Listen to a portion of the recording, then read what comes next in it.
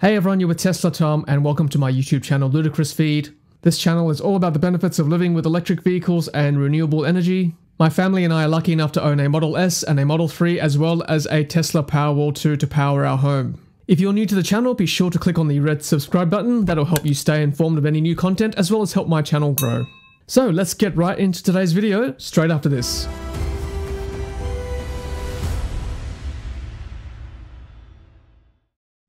Okay, so those of you who've been following me will know that my Tesla Model S, which I bought used in 2016, is a 2015 build. It's the old pre-facelift Model S. I've now had it for longer than the original owner. This car is essentially now 5 years of age. It's a 2015 build. It's a pre-facelift build. 5 years on down the track, Tesla are still providing me with software updates. This morning I got 2020.16.2.1, which is a nice, pleasant surprise. It's not the most exciting update. I don't have autopilot on this vehicle, and I don't really get YouTube or Netflix or all the other cool entertainment features I get with the Tesla Model 3 now. You know, it's still nice to get software updates, right? There's a new Toybox interface, so it looks a bit nicer. All the apps are laid out nicely now.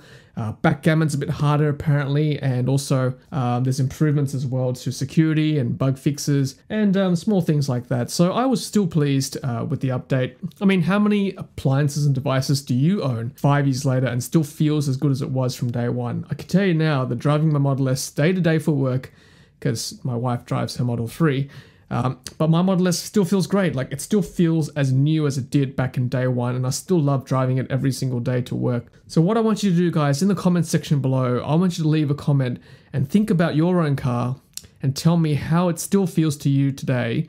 If you don't own a Tesla, by the way, how your ICE car feels like today compared to what it was when you first got it.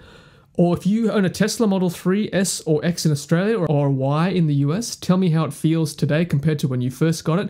Have you still got the joy? Have you still got the happiness that you did when you first owned that vehicle compared to today? And also, I want you to think of an appliance or a device that you bought 5 years ago that you still are in love with, or it still feels as good as it did back on day one. I'd be really interested to hear your thoughts. Alright guys, well thank you so much for watching. Don't forget to like, comment, and of course subscribe to the channel. I would really love your support, and thank you for keeping the channel going. I love bringing you content and news, all to do with Tesla and of course renewable energy here in Australia.